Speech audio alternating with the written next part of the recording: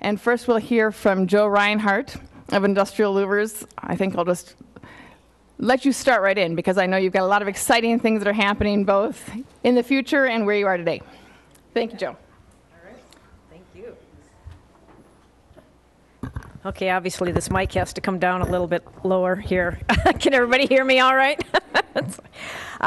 Good afternoon, and I really thank you for inviting me to speak today. As Wendy alluded to, and Phil too, there are a lot of exciting things happening at Industrial Louvers right now. So I do want to talk to you a little bit about our journey, how it's gone over the years, and some of the new things that are happening. I'm going to give you a brief introduction of what we do and who we are, but I also want to, I know we introduced ourselves at the beginning, but kind of wanted to reintroduce Connie Tyson, who's my manager of HR, and we all know how important HR is to business today. And then Lisa Britton, who's the director of sales and marketing, and our sustainability champion. So I'm going to talk a little bit about sustainability and what that means for our business as well. So. Obviously, Industrial Louvers is a custom manufacturer of architectural metal products. Our niche is very specialized and focused on serving our customers' needs and wants. We've developed a set of core values as well that we operate our business, and the expectations of our employees are all part of that core value and integral to how we do business. We do market and sell our product nationally through a group of independent sales representatives.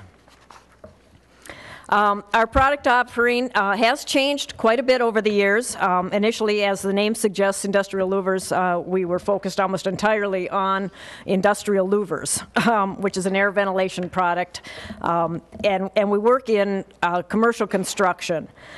It's evolved over the years, so we added equipment screens and decorative grills as we progressed through the 70s and 80s, and those grills have gotten a lot more elaborate than what they initially were. And then within the last 20 years or so, we started doing some sunshades and a lot more custom architectural type of metal products. So I'm going to kind of launch right into our journey. Like I said, we started the company back in 1971. Actually, it was started by my dad, James Steriker, and a small group of investors. We spun off of an industrial division of a company called Louver Manufacturing, and they had decided they wanted to move their headquarters to Little Rock, Arkansas, and the industrial division was a very small component, so they were happy to send that off, and my dad was in a fortunate position to be able to acquire that business. He then purchased the original building there in Delano in December of 1971 from a company called Air Control Products. And like I said, some of these pictures were just kind of interesting to dig up. Obviously, as you can see, it was pretty rural. My understanding is that was the very first building in the industrial park. And the offices there is very much 70s decor. So. Yeah, you know, I was going to say, many of you might remember him, Rock and Roll Buck Zumhoff. He worked for Industrial Louvers back in the early 70s as our truck driver and in our crating department until he launched his wrestling career.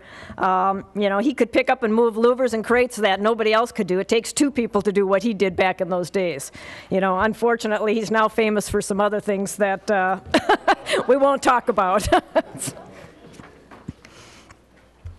Over the course of our journey, we've gone through a number of expansions, some very, very small, others much larger.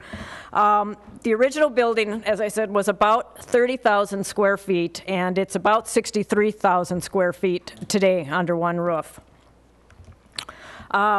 Back in 1984, well, as you can see there, in 83, we did about a 15,000 square foot addition to house a new paint line. So the company called Industrial Finishing was started in 1984 for the purposes of handling Industrial Louvers painting needs.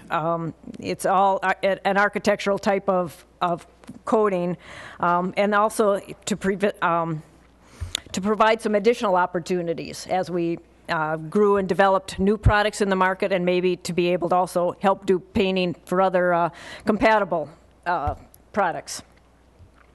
So the only thing I do kind of hate to admit a little bit is that our existing offices have not undergone any major renovations, a little bit of paint, a little bit of carpet here and there. So that's somewhat much the same as the original building. However, we have been working really hard this last year in developing some new plans for a very major expansion, looking at about 40,000 square feet for a new paint line facility, as well as expanding our offices by 4,000 square feet and renovating those offices as well. So we will be bringing those up to new standards. Very excited about that. And like I said, and some of that we probably couldn't have done without some of the help from the chamber and the economic development community. Dwayne was very helpful in kind of walking us through the procedure and obtaining a grant for jobs creation and everything else. So we're very excited about all of that as we work on those projects. We've gone through 3 major leadership changes through the history of the business. Like I said, my dad, Jim Stericker, from 71 to 1988.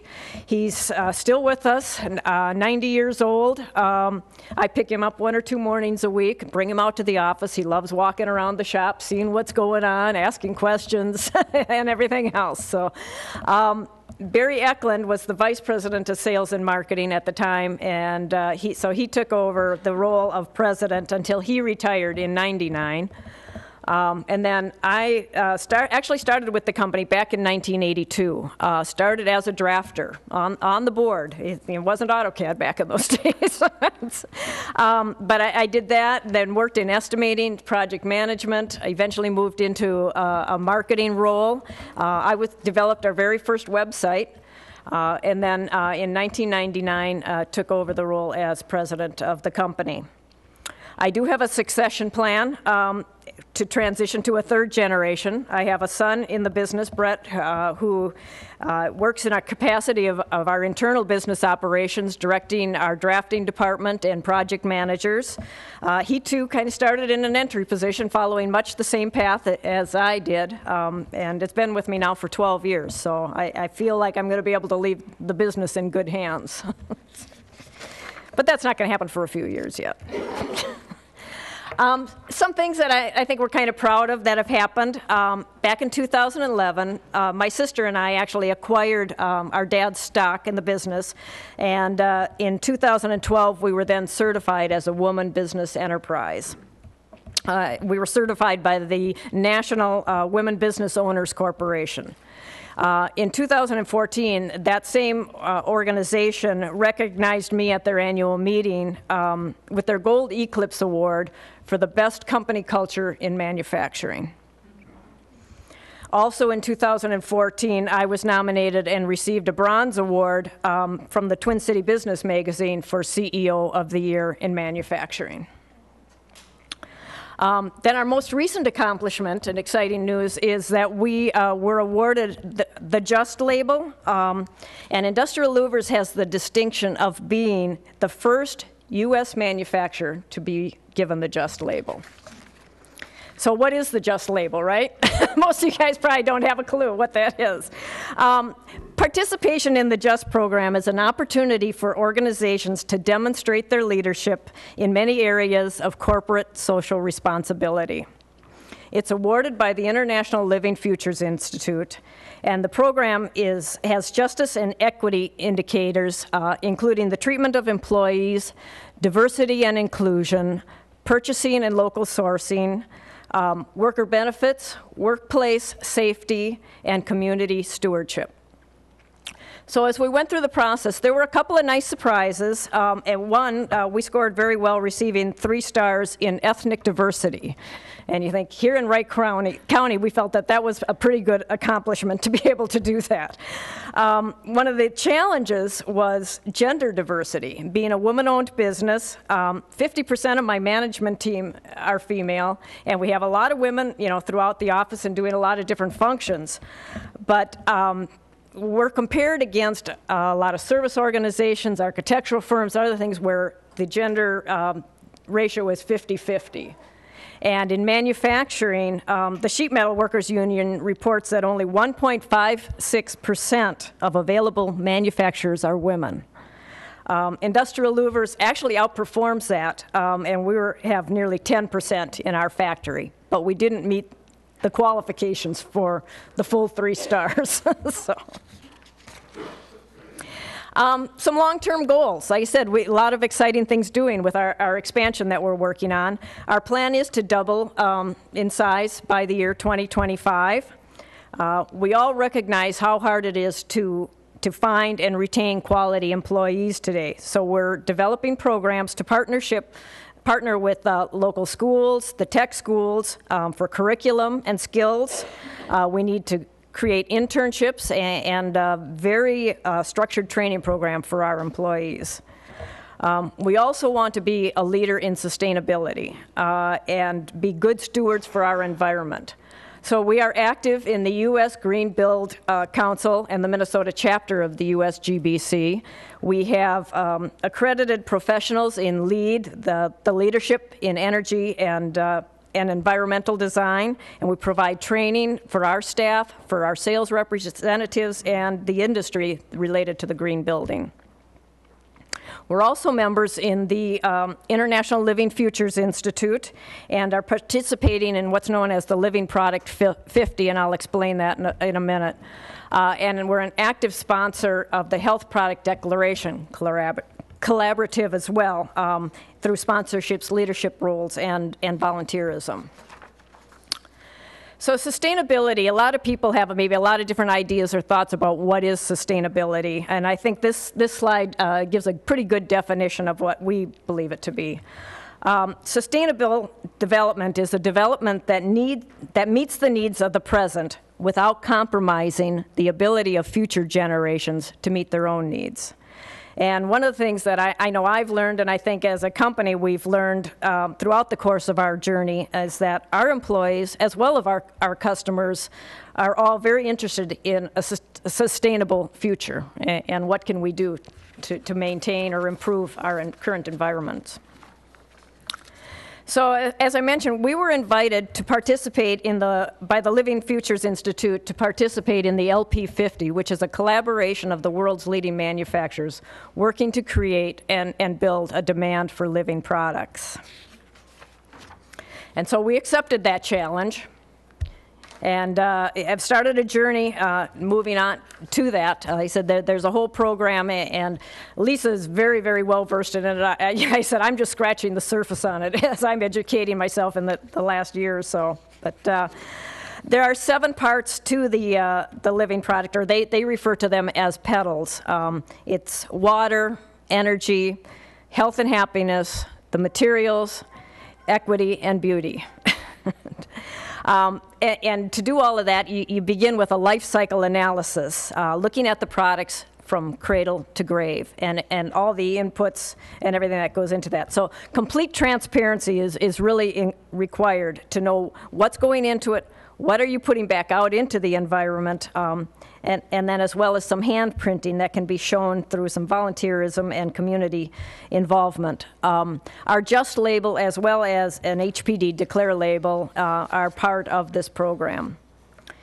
So like I said, we accepted the challenge, and we are moving on and working on developing our own living product label for our sunshades to begin with.